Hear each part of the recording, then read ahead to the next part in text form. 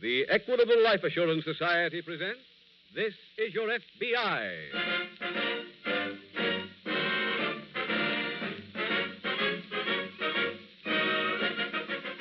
This is Your FBI, the official broadcast from the files of the Federal Bureau of Investigation. Presented as a public service by the Equitable Life Assurance Society of the United States and the Equitable Society's representative in your community.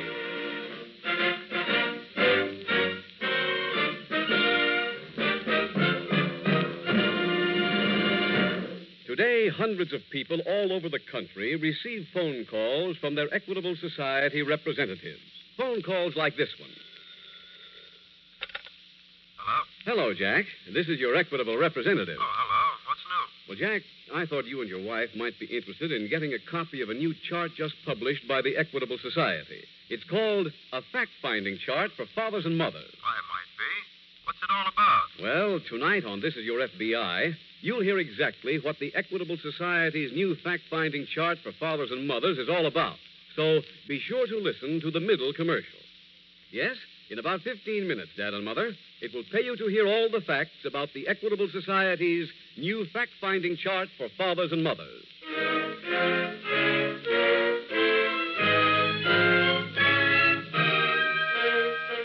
Tonight's FBI file, The Plastic Profile.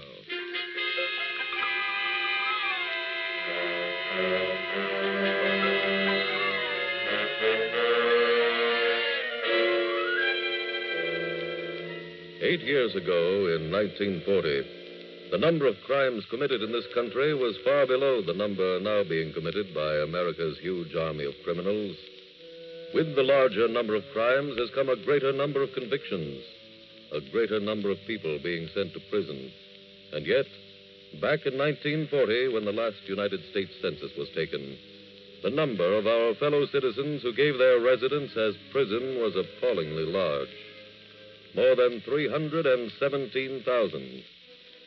If that number does not sufficiently impress you, then perhaps you should consider that in these 48 states, with a population of more than 130 million, there were only 25 cities housing more people than are currently held in our prisons.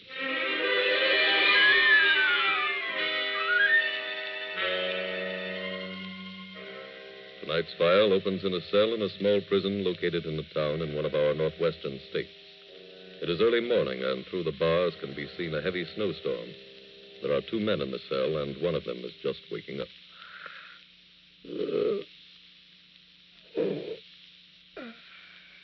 Hello there. Well, when did you come in? Last night? Must have been after I went to sleep. It was. Say, don't I know you from someplace? I don't believe so. You live around here? No, just passing through.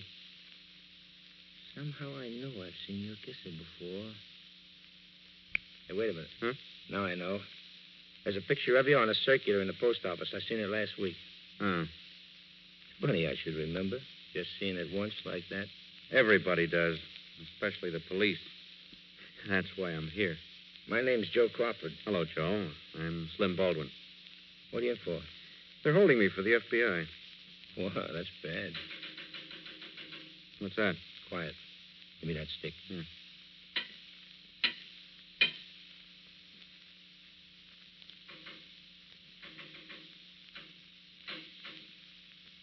Who are you talking to?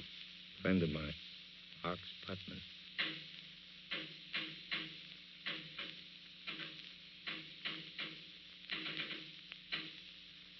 He sends very well.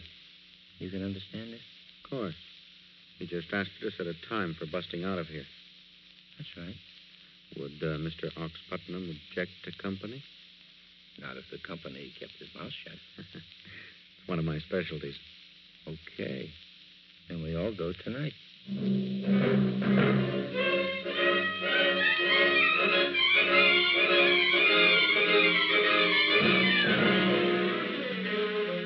The next morning, at the local railroad station, Special Agent Jim Taylor is met by Sergeant Roberts of the local police.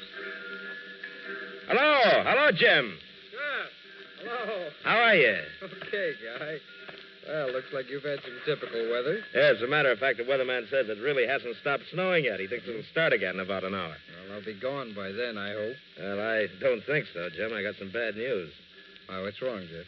Well, the man you came up to get broke out of jail last night.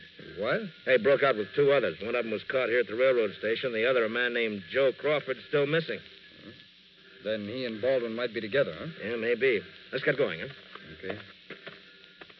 Jeff, how'd they get out? Well, Crawford told the guard he wanted to see the warden. When the guard opened the door, Crawford grabbed his arm, knocked him down, took his keys.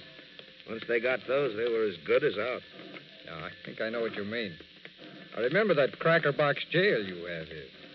Hey, I thought they were going to build you a new jailhouse. Well, there was a referendum at the last election. People voted against it. Doesn't make much sense to have a good police force and a bad jail. That's what we tried to tell everybody. Now, here we are, Jim. This is the car. Okay. Let's head back to the office and see if there's been any word.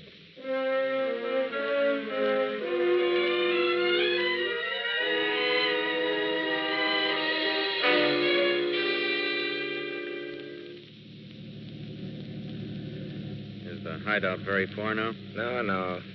It's that cabin down at the end of the road. See the smoke coming out of the chimney? Someone there?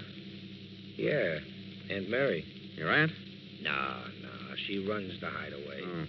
You can hold up there as long as you want. Well, I won't be staying long. I've got to get back to Seattle. Got a dame there? No. Got some money stashed there. Well, you better not make your move too soon. They'll be throwing plenty of pictures of you around. You know how that kisser of yours stays with people. That's true. Hey. What is it? Yeah, I got a great idea for you, Slim. Why don't you get a new face?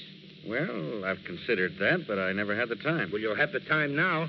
And Aunt Mary knows a guy who does the best plastic work in the whole state. A legitimate doctor? Well, he was once. He knows all the angles. Why don't you give him a try, huh? I'll think it over. Okay. Well, here we are. Is this Aunt Mary's? Yeah. Oh, boy. You'll have to plow through the snow a little. That's all right. Can you make it okay? Sure. You suppose she's home? Oh, sure. She's always home. Hello, Aunt Mary. Joe Crawford.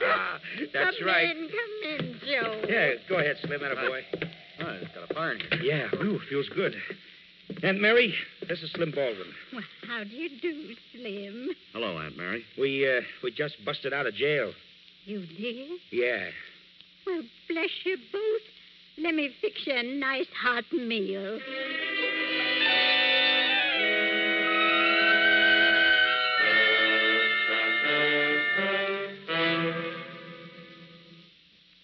Busy, Aunt Mary? Oh, no, come in, Joe. I thought you went in to take a nap. Oh, I'm not tired. Oh, where's your friend, Slim? Oh, he's sleeping. He was knocked out.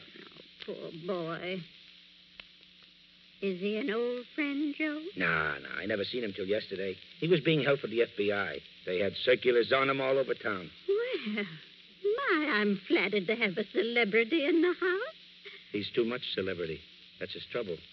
What do you mean? Everybody knows his kisser. That's why he got picked up. Oh, what a shame. Say, Aunt Mary, is that plastic doc that you used to know still around? No, you mean Doc Smith? Yeah, that's the guy. No, he died a few months ago. Oh, that's too bad. I had a chance for us to make a real good commission.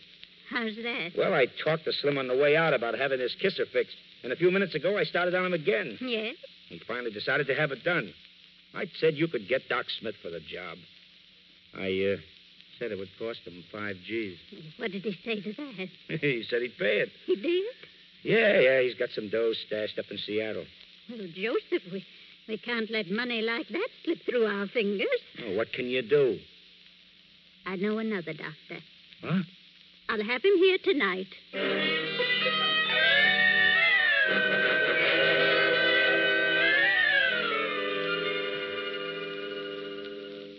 Jeff, how did you get Baldwin? Oh, we just recognized him from the wanted circular and picked him up.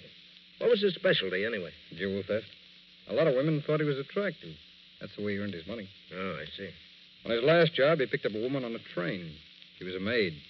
He talked her into lifting her boss's jewelry. On the train? That's right.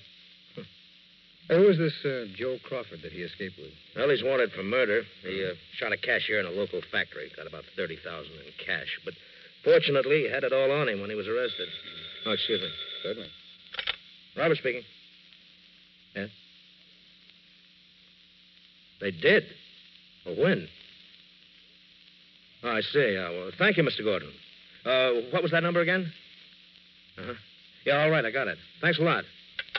We got a break, Jim. That was a farmer named Gordon. Baldwin and Crawford knocked him out and stole his car early this morning. How come he didn't report it until now? But he just came to. Oh. Well, let's get a good description on the car and send out an alarm right away. Right. And, Jeff, I think I'll go out and have a talk with Mr. Gordon.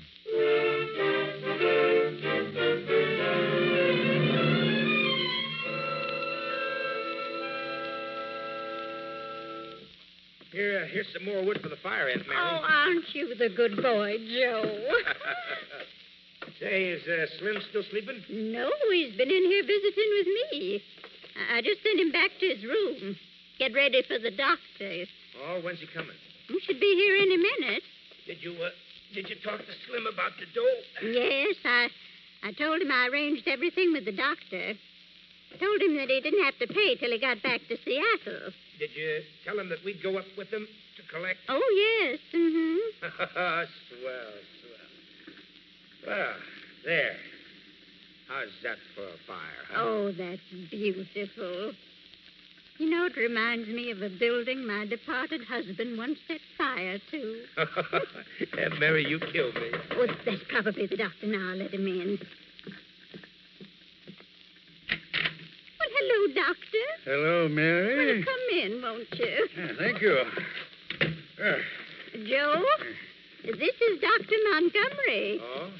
Doc, this is Joe Crawford. Hiya, Doc. Fine. Let me have your coat.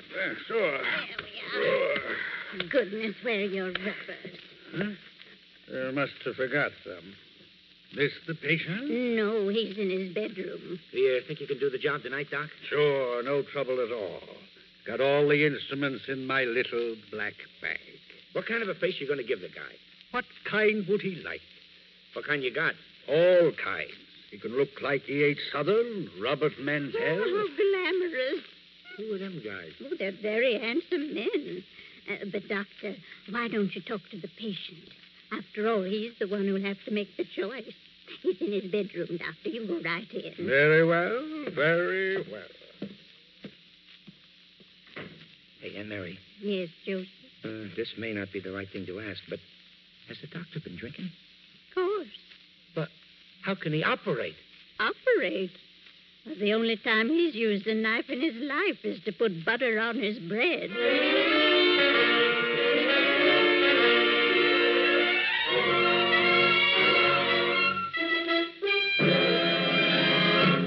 We will return in just a moment to tonight's file, which shows how your FBI promotes security for the nation. Now let's bring this question of security closer to home. Jack, with those youngsters of yours growing as fast as they are, here's something you'll want to see. It's called a fact-finding chart for fathers and mothers. Fact-finding chart? How's that going to help me? It'll help you, Jack, because you're the kind of man who isn't afraid to face facts squarely. For example, what would happen to your wife and children if you should die unexpectedly? Would they be able to make out all right? Would they have enough money to keep well-fed, well-housed, and well-clothed? When you put it that way, Mr. Keating, I couldn't say. But that fact-finding chart sounds kind of complicated. Not a bit, Jack. It's the simplest thing in the world. With the Equitable Society's fact-finding chart, you'll have your answer in 5 minutes flat. Look, you're guided every step of the way by easy-to-understand pictures, which illustrate the rock-bottom expenses your family will have to meet. And when you're finished, you'll have a clear, accurate, and complete picture of just what income your family would need during the critical years. Hold your horses, Mr. Keating. What do you mean, critical years? The years before your youngest child finishes high school. Years during which the home must have a minimum income to keep it together. I see what you mean, Mr. Keating. Guess I ought to get this fact-finding chart. Now, how much do they charge for it? Jack, it doesn't cost you a single cent. The Equitable Society representative in your community will be glad to bring you a copy. Sit down with him, you and your wife together. There's no obligation, and get a true picture of where you stand. Phone him tomorrow to bring you an Equitable fact-finding chart for fathers and mothers. Or Send a postcard, care of this ABC station, to the Equitable Society. That's EQUITABLE. The Equitable Life Assurance Society of the United States.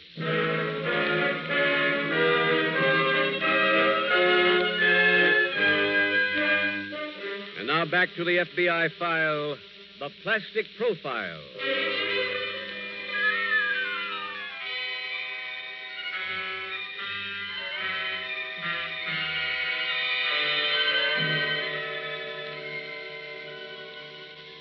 Tonight's case from the files of your FBI lays bare the primary emotion of every criminal, the desire to get his hands on what belongs to someone else, no matter what the cost in physical pain or mental torture might be to the victim. When we in this nation reach a point where every person in every section is truly a civilized human being, then there will be no more crime wave, nor any criminals. Because the true stamp of civilization is a deep compassion for your fellow human beings. But until we reach that utopian day, it is our bounden duty to cooperate at every turn with our local police and with every other law enforcement agency to see to it that the war against crime is waged successfully.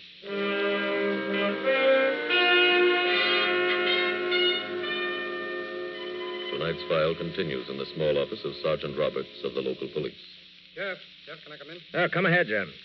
Did you get to see Mr. Gordon? Yes, he had a pretty nasty blow on the head.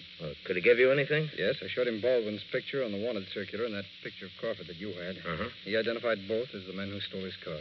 Well, at least we're sure of that much. Well, if they stay on any main highway, they should be picked up pretty soon, no? I would think so, Jim. That alarm has been on the local radio station every 15 minutes since this morning. No, pardon me. Robert speaking. Yes, Mr. Atkinson. When? You're sure? Yes, I see. All right. Thank you very much. That was Mr. Atkinson, Jim. He just heard the alarm on the radio. And he saw the car? Yeah. When? This afternoon. It went past his house up 9 Mile Hill. Where's that? Oh, about 35 miles from here. Hmm. He also said that he noticed the car because it was the only one that went past his house today. Well, we might be able to follow the tracks then if it doesn't snow again. Yes, we can get out there first thing in the morning. We don't have to go by car, Jim. We've got a helicopter. I'll fly us out there as soon as it gets light.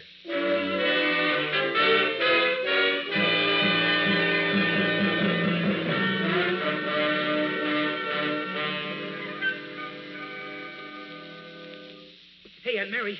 What is it, Joe? Slim ain't dead, is he? What gracious, no. What makes you think that? Well, I just looked in that room where he is. He's out cold. Well, naturally. Oh, is he supposed to be that way? Well, the doctor was very generous with the chloroform. Oh. How long will he be out? About another hour. Then can he take off those bandages? No, son. They won't come off for a few weeks yet. What? But I don't want to wait here that long. He won't have to. Can travel as soon as he regains consciousness. With his head all bandaged like that? Well, of course. I'll get him a cap with earmuffs, then with his coat collar turned up, no one will notice him. I hope that car we picked up holds together until we get to Seattle. Oh, we're not using that car. Hmm? Might be hot. We'll use Doc Montgomery's. What about the doctor's dough? He's already gotten everything he's going to get. You paid him? Gave him 2 bottles of whiskey. That should keep him very happy. Suppose the doctor gets in touch with Slim and asks for his dough. How's he going to do that? Well, I saw Slim write down his address on a pad for the doc. As soon as he has a couple more drinks, get it back from him. Right. Now, give me a hand here. I'm looking for something. What, Aunt Mary? My best shawl. Got to dress up if we're going to Seattle.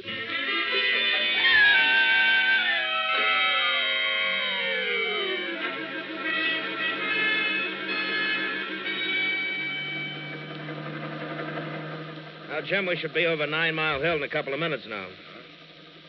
How low can we fly this thing? Oh, fly it as low as we have to. We can land any place. I've never been in one of these before. They're great for up in this country, Jim. Things certainly do look beautiful from up here. Looks like a Christmas card. Yeah. Jeff, is that 9 Mile Hill straight ahead there? Yeah, that's it. Be over it in a few seconds now. Atkinson was right. There's only one set of tire tracks going up it. Well, let's follow the road. Well, there's still only one set of tracks.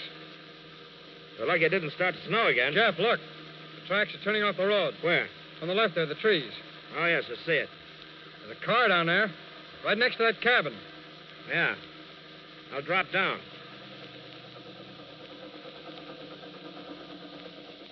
Sedan, Jeff. Yeah. Looks like a Buick. Left rear fenders, done it. That was in the description. I'd say that was the car that was stolen from Mr. Gordon. I'm going to land in that clearing in back of the house.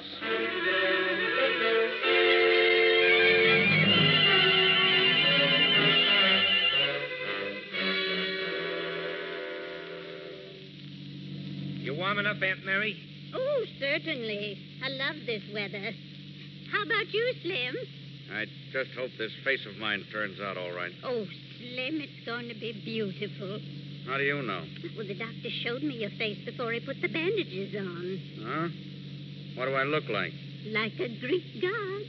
I was pretty worried about how it would turn out. Why? Well, I smelled whiskey on the doctor's breath just before I took the anesthetic. Oh, he just had one little nip. He was really drunk when we left. Well, he wanted to relax after such a difficult operation. Now be a good boy and stop worrying, Slim. You're going to look fine. Aunt Mary, how long since you've been to Seattle? Oh, heavens, not for years. Oh, well, this will be like a vacation for you then, huh? Should say so. First thing I'm going to do is go to a department store and do some shopping. Oh, gee, that's just like a dame. Spending all your money on clothes. Money? Gracious, Joe, I didn't say I was going to buy them. Huh?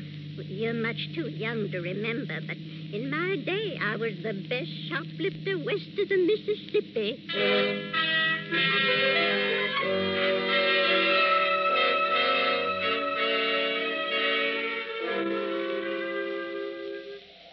Jeff, keep your gun drawn. Cover me. I'll throw open the front door. Okay. Here we go. I'm going in, Jeff. I'm right with you. Someone in the next room.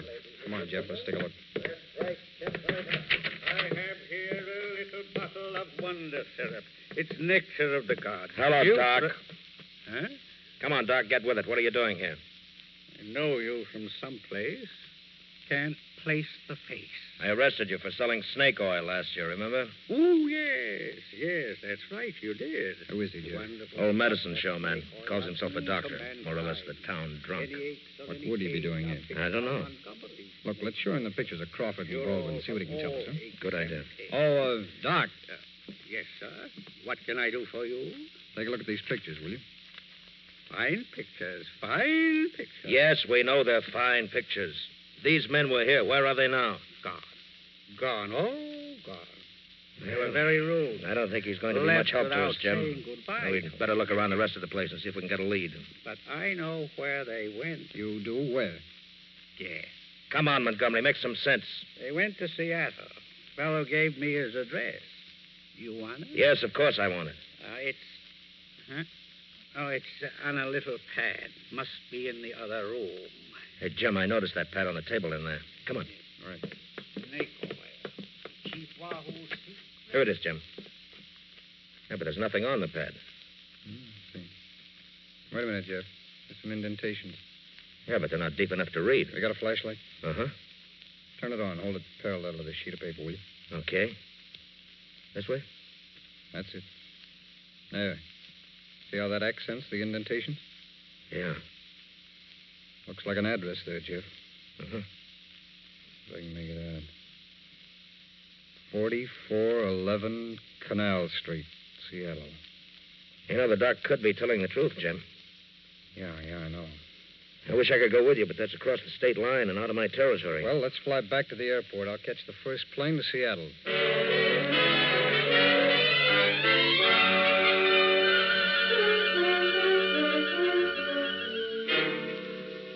My, Slim, isn't this a nice apartment? Thank you, Aunt Mary. Let's see now. Can I get you anything? Well, if it wouldn't seem too rude, you could get us the money. Money? Yeah, the 5 Gs. For the doc. Oh, of course. I'll get it right now. Gee, You keep that much cash here? This wall safe is pretty well concealed. Mercy, I'd be afraid of thieves. I think they extend professional courtesy. Here we are. He's got a gun. That's right, Joe. Slim, you put that away. You'll hurt somebody now. I will if you two don't get out of here. What is this? Pretty apparent, isn't it? I'm saving myself $5,000. Young man, this is most unethical. It's just good business, that's all. Look, Slim, what are we going to tell the doc? Don't give me that. You had no intention of paying. But you got a new kisser. You're wrong, Joe. What? He's still got the same face under those bandages. What are you talking about? That man wasn't a doctor. He didn't touch your face. If you're lying, I can feel it. What you feel is plain plaster. If you don't believe me, take off the bandages, see for yourself. Go ahead, take them off. I will. Is that the truth, Aunt Mary? Yes, Joe. He'll find out when he looks at himself in that mirror. Wait. You dirty... Get his gun, Joe. Right. Let it go. Oh, no. Now we take over. Good work, Joseph. Now take a look and see what Mr. Baldwin really has in that wall safe. There you are, all of you. Huh? A cop. I'm a special agent of the FBI. Well, you just arrived in time, young man. That fella there with his face half covered with bandages is a criminal. I want you too, Mrs. Dawson. And I'm taking these two to a jail they won't break out of.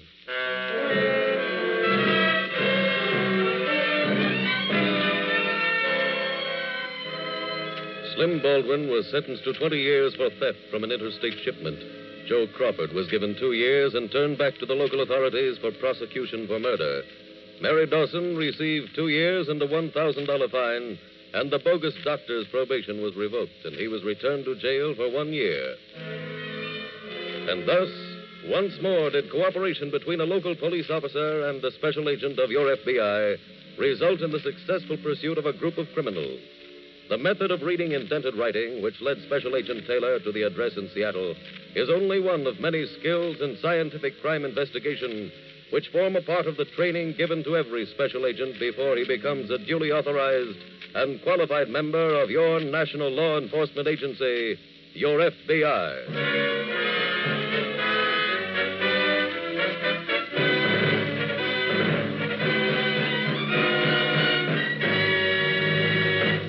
Now, my friend Jack Stone says he has one more question about the Equitable Society's fact-finding chart for fathers and mothers. What is it, Jack? Well, you say this chart is free, Mr. Keating, but there must be some strings attached to it. No, Jack, not one. This chart was originally created as a helpful service to members of the Equitable Life Assurance Society. Now it's being offered to the audience of this program. Your Equitable Society representative will be glad to supply you with a chart. What you do after that is strictly your own business. So make a note to phone your Equitable Society representative soon. Or send a postcard, care of this ABC station, to the Equitable Life Assurance Society of the United States. Next week, we will dramatize another case from the files of the Federal Bureau of Investigation. A revealing account of the activities of 2 teenage lawbreakers. Its subject, juvenile delinquency. Its title, The Eager Ensigns. The incidents used in tonight's Equitable Life Assurance Society's broadcast are adapted from the files of the Federal Bureau of Investigation. However, all names used are fictitious, and any similarity thereof to the names of persons living or dead is accidental. Tonight, the music was composed and conducted by Frederick Steiner. The author was Jerry Lewis. Your narrator was William Woodson, and Special Agent Taylor was played by Stacey Harris. This Is Your FBI is a Jerry Devine production. This is Larry Keating speaking for the Equitable Life Assurance Society of the United States and the Equitable Society's representative in your community, and inviting you to tune in again next week at the same time for The Eager Ensigns on This Is Your FBI. This is ABC, the American Broadcasting Company.